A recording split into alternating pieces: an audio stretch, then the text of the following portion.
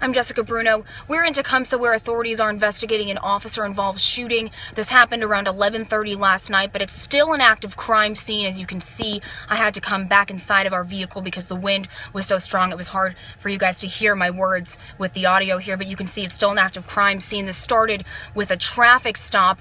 Two people were in a vehicle, and when authorities tried to pull them over, apparently they kept driving. At one point, a man got out of the car and ran from authorities. An officer chased him, tased him. That's when gunfire was exchanged, and we're told both the officer and that suspect are recovering in the hospital this morning. Police say the officer is in critical condition. We're expecting to learn more information around 8 this morning, and the authorities are having a press conference at OU Med. We'll have much more for you. We'll continue to update you as the story continues to develop.